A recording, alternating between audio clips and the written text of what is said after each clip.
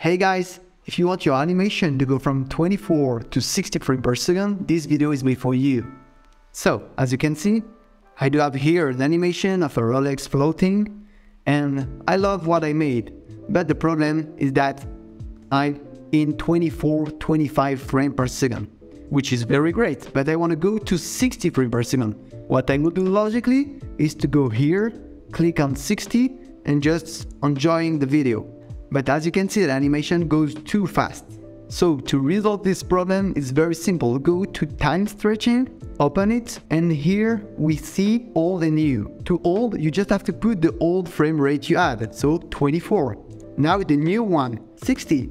And now, magically, you will see that it looks perfect. The animation is very good, it goes perfectly. I'm very happy of it. But look here, I do have a blue rectangle that finished the animation too fast. It's because of the new frame rate we just added. So for that, what we have to do, let's go back to our basic setup.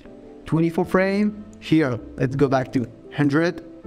And now, what we want to do is go to View. And to View, click on Show Seconds. So now, as you can see, the entire animation takes for me 25 seconds. That means that I do have 24 frames for only 1 second of animation. So now when we pass to 60, we have to get the new frame rate of the end animation. For that, let's do just a bit of mathematics.